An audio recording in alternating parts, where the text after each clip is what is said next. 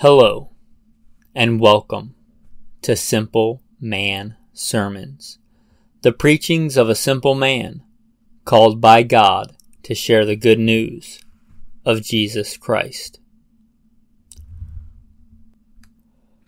Romans chapter 5.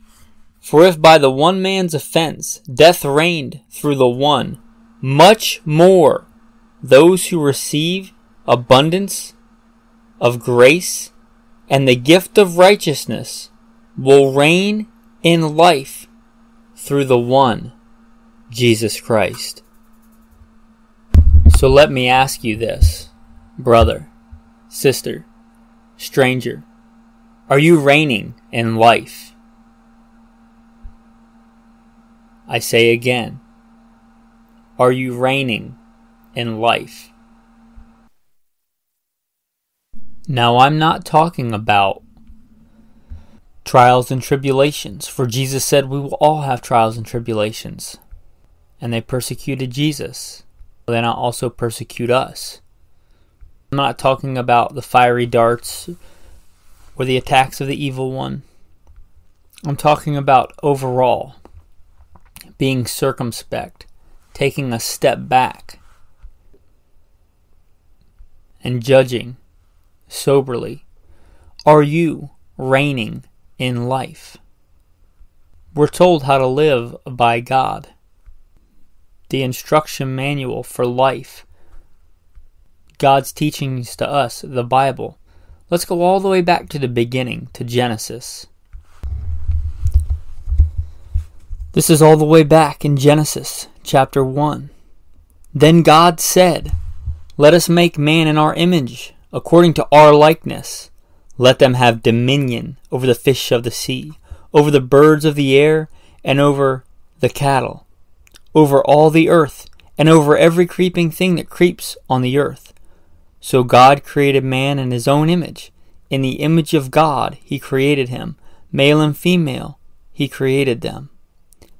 Then God blessed them and said to them, "Be fruitful and multiply. Fill the earth and subdue it. Have dominion over the fish of the sea, over the birds of the air, and over every living thing that moves on the earth."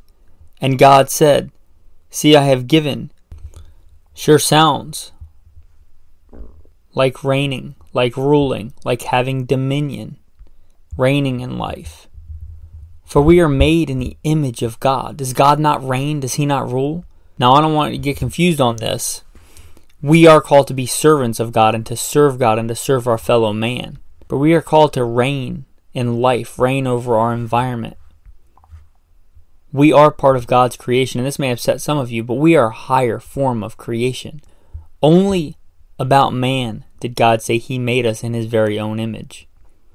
I didn't realize this until I just went back, and who knows how many times I've read Genesis and read these verses. Until I went back and read this. Right now, this hadn't popped out at me.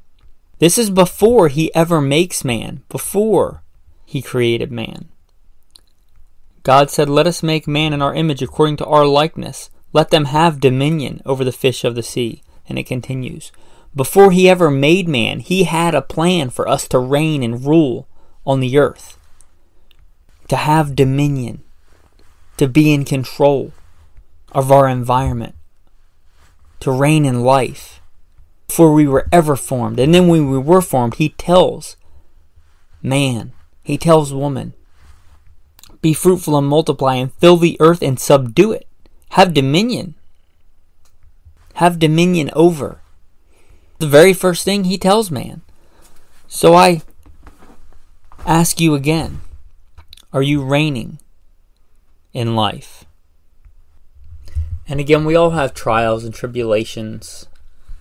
And we all screw up from time to time. For all have sinned and fallen short of the glory of God. But overall, are we reigning in life over the big stuff? Again, step back. Look at your life. Are you reigning over the big things? Over what's really important? Over fear? Over worry? Over anxiety? It talks about in hell, the first groups mentioned are the fearful and the unbelieving. Are you reigning over fear? When it seems like the whole world over the last couple of years has spiraled down in fear, are you ruling over your fear? Are you reigning over that? Fear's little brothers, anxiety, worry. You're not told by Jesus not to worry. Does he not say, do not worry about what you will eat or what you will put on? Life is more than food and the body is more than clothing. Seek first the kingdom of God and all these things will be added unto you. If God is number one in your life, if you are seeking God, if you are running hard after God, number one in your life, you seek him for protection and provision, I don't know how you could not be reigning in life. Again, the big things, reigning over sin. Are you reigning over sin, or is sin reigning over you? Are you ruling over it, beating it into submission? Now, Satan is called the accuser, and he tempts, and he'll always come and try. But in the long war, are you winning the battle over sin by the grace of God? Remember how this started, reigning in life by the grace of God. Is that abundance of grace in your life? Are you reigning over sin? We went back to Genesis. Let's go back again. Likely you're familiar with the story of Cain and Abel. Well, this is before Cain kills his brother Abel, and God comes to him. So the Lord said to Cain, why are you angry, and why has your countenance fallen? If you do well, will you not be accepted? And if you do not do well, sin lies at the door, and its desire is for you, but you should rule over it. Before the first murder in the Bible, before Cain kills his brother Abel, God comes to intervene. He warns Cain. God says sin lies at the door, and its desire is for you. It gives you this kind of visual picture of sin manifested as a beast, lying in wait, in ambush. And what is his warning to Cain? You must rule over it. And the first thing God tells man, you are to have dominion. So, I say again, take a step back. Look circumspectly at your life. Look around, judge soberly as an honest man or woman. Are you reigning in life? Are you reigning over sin? Are you? If you look at your relationship with sin, have you beat it into submission? Are you ruling over it, dominating over your sin? Or is it the reverse? And does it have control over you? Does the Bible not say you are a slave to that which you obey, whether sin leading to death or obedience leading to righteousness? Let's go back to the beginning of our reading today. Much more, those who receive abundance of grace and the gift of righteousness will reign in life through the one, Jesus Christ. So I urge you to receive that grace, receive that forgiveness, bathe in it, be washed in it, be clean, so that you can reign in life. If you're saying to yourself, I'm not worthy, I haven't done right, I don't deserve forgiveness, I don't deserve it, to that I would say, amen, brother. Me neither. Thank God that he is rich in mercy. Thank God that we serve such a good God, that we don't get what we deserve. We get far better than we deserve. It's not about you, it's about him. It's not how bad you are, it's about how good God is. That's the good news. Say amen, brother, you don't deserve it. Let's read that again with eyes open. Receive abundance of grace and the gift of righteousness will reign in life. Grace, by definition, unmerited, unearned favor. If you earned it, it would not be grace by definition. It doesn't tell you to earn it. It says receive grace. It's a gift. A gift by definition is not earned. If it's earned, then it's wages and it's not a gift. You get somebody a gift, it's because you love them. It's not because they earned it. You receive grace because God loves you, not because you earn it. In that same chapter, one of my favorite verses, for when we were yet without strength, or when we were still without strength, in due time, Christ died for the ungodly. Not when we were trying really hard, when we were without strength. Christ died for who? The ungodly. Now again, Satan is called the tempter, the accuser. He will come and say, you're ungodly, you've done this, you've done that, you screwed up here, you've had these thoughts. And to that you say, yes, I am ungodly. Christ died for the ungodly. You take it up with him. If you haven't been studying your Old Testament, the Torah, the first 5 books of the Bible, I would encourage you to. Because you have to understand that to fully understand and appreciate Jesus. The Old Testament sin sacrifice, when you sin, you had to give a blood offering. Without shedding of blood, there is no remission. There is no forgiveness. And you would bring this lamb without blemish to the priest, and the priest would examine it. And he wouldn't look at how bad the sin was. He wouldn't look at the sinner. He examined the sin offering, the blood sacrifice for sin. Well, here's the thing, friend. Jesus is our all in all. He is our everything. He is the great high priest. It's a whole nother teaching for another time. He is our great high priest, and he is also our sin sacrifice. What does John say when he sees Jesus? Behold the Lamb of God who takes away the sin of the world. Because he understood. He was very familiar with that system. Behold the Lamb of God who takes away the sin of the world. The gift of your cleansing, of your right standing before God, of your adoption. The key that opens the door, the blood that washes you clean, is Jesus. He is both your high priest and your sin sacrifice. He is all in all. Without him was not anything made that was made. He is everything. He ought to be everything to you and me, and he is our sin sacrifice. When we were yet without strength, in due time, Christ died for the ungodly. So reign in life. Much more, those who receive the abundance of grace and the gift of righteousness will reign in life through the one Jesus Christ. That's the good news. So if you are a sinner, if you have screwed up, I'm talking to you. Now, if you're righteous and don't need a Savior, I'm not going to try and preach to you, because I'm not going to do what Jesus didn't do. Jesus himself said, I did not come to call the righteous, but sinners to repentance. Have you sinned? Do you need a Savior? Amen, brother. So do I. And we have it. It's already been given. It is finished. Jesus is our sacrifice for sin. Our atonement lies in Christ. Our salvation lies in Christ. His very name means salvation. Continuing on in Romans, let me read another passage talking about reigning and ruling. You'll find this if you're going to go back and read it yourself in Romans 8. For as many as are led by the Spirit of God, these are the sons of God. For you did not receive the spirit of bondage again to fear, but you received the spirit of adoption, by whom we cry, Abba, Father. The Spirit himself bears witness with our spirit that we are children of God. And if children, then heirs, heirs of God and joint heirs with Christ, if indeed we suffer with him, that we may also be glorified together. For I consider that the sufferings of this present time are not worthy to be compared with the glory which shall be revealed in us. Now, I think to fully appreciate that, we should understand what an heir is. An heir is somebody that inherits. And it's not based on their works. There's no conditions. It's based on who the father is.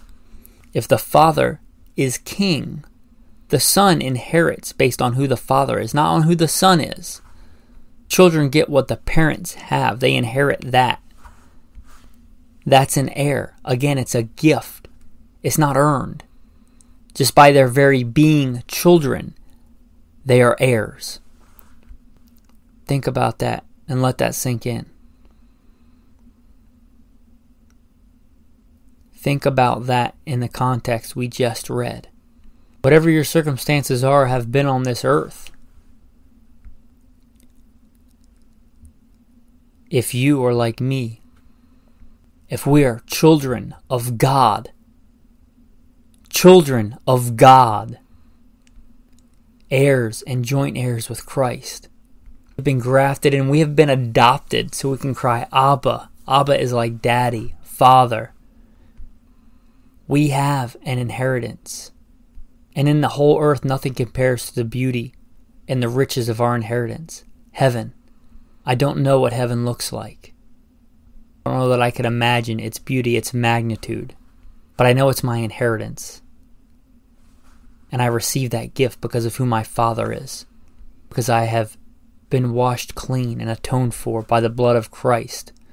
I am an heir of God and a joint heir with Christ. I have more than I could ever imagine. That's good news.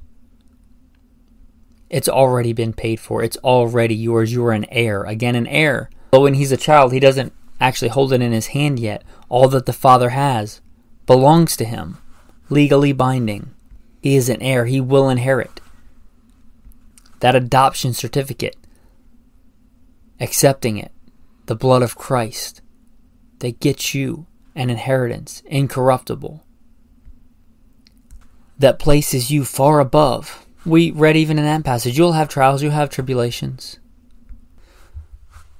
It says, for I consider that the sufferings of this present time are not worthy to be compared with the glory which shall be revealed in us. Yeah, they exist, but you should be so far over them. As an heir of God and a joint heir of Christ, you should be ruling over your fear, over sin. Sin is lying at the door and its desire is for you, but you must rule over it. Rule, reign. As we read in Genesis, God created man to have dominion, to be in control. You weren't called to live like some little rodent scurrying around. I'm very humbled that we have listeners from all over. Something I do and have done quite a bit of is hunting out west, the western, southwestern United States. We have these things called prairie dogs. They pop up out of their hole and they look around. And one of the major predators of a prairie dog are hawks and owls. And when they see a shadow pass over, they freak out. They get afraid and they dive under the ground and hide. You're not a rodent. You're not a prairie dog. Stand up and be a man. Hold your head high and don't be afraid. Now, it's always good to bow down and humble yourself before God.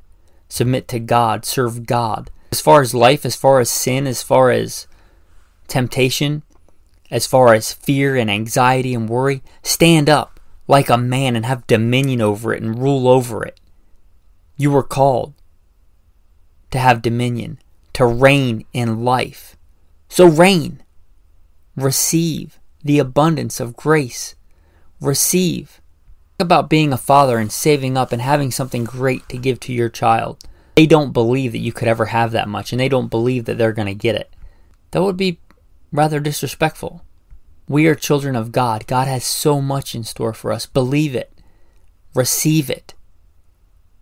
And reign in life. Receive that abundance of grace and reign in life. We are, and I say we, if you are this, grafted in, washed clean by the blood of Christ, you are a child of God. We are holy. Holy means set apart and different. We are called to fear and serve God, and that is it. A perfect, loving master who always knows what's best for us. And that's the only thing you'll see in the Bible you're supposed to fear. Healthy reverence for the creator and maker of the universe. But the whole rest of the world is afraid of so many other things. Diseases and pandemics and economic collapse and not life more than food. Do not worry about what you'll put on, what you'll wear, what you'll eat. Seek first the kingdom of God and his righteousness, and all these things will be added unto you. I know sometimes here on this earth we take our eye off the prize. Martha, Martha, you are worried and troubled about many things, but one thing is needed. That's what Jesus tells Martha when she is so distracted about other seemingly small and petty things. She's not paying attention to Christ. Only one thing is needed. About whatever problem you have, strike that. Think about a prince, whatever problem he has. He goes to the Father, to the King. That's what it means to be an heir. No matter what kind of person the prince is, if his father is king, he is heir to the kingdom. That's how that works. It's a gift. It's received, not earned. Likewise, you, an heir of God. He has a problem, he goes to the king. If we have a problem, we go to the king. Not the king of some nation state. We go to the king of the universe, the King of kings and Lord of lords. Our advocate, our king, our high priest, our sin sacrifice. Jesus Christ is all in all. He is your advocate. He is your atoning sacrifice. He is your king. Run to him. His arms are open wide. Whatever you're dealing with, go to the king. He is a rewarder of those who diligently seek him. Go to God. Receive that abundance of grace and reign in life. With that, brothers and sisters, family, reign in life. Have a blessed day.